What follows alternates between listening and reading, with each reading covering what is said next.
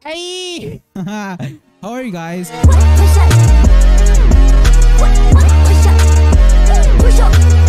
I'm back. Well, no, actually, but yeah, I just want to post something on my YouTube channel, like a tutorial or something like that. But yeah, so today I will show you how to make the Juan's Turbulent preset. Like everyone wants that preset, like I don't know, but yeah, it's easy to make actually, and I will show you how to do it.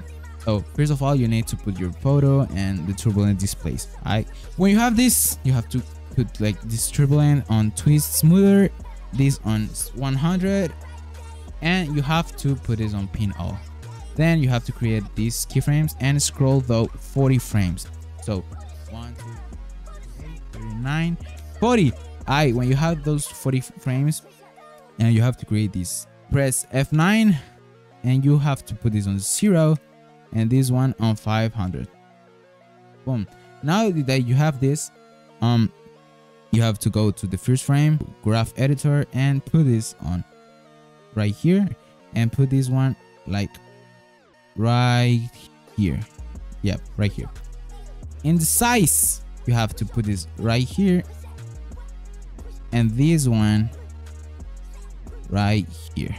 So when you have it, like this is the exact preset like Juan's one, and yeah, this is how he made like his Turbulent Displace.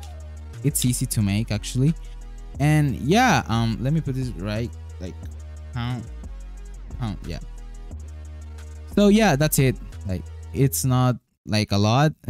It's easy to make, and let me show you how it looks with the shake preset. And yeah, that's it. That's how it went, and yeah, it's easy. So please subscribe, and I hope this helped you. And yeah, that's it. Goodbye, guys.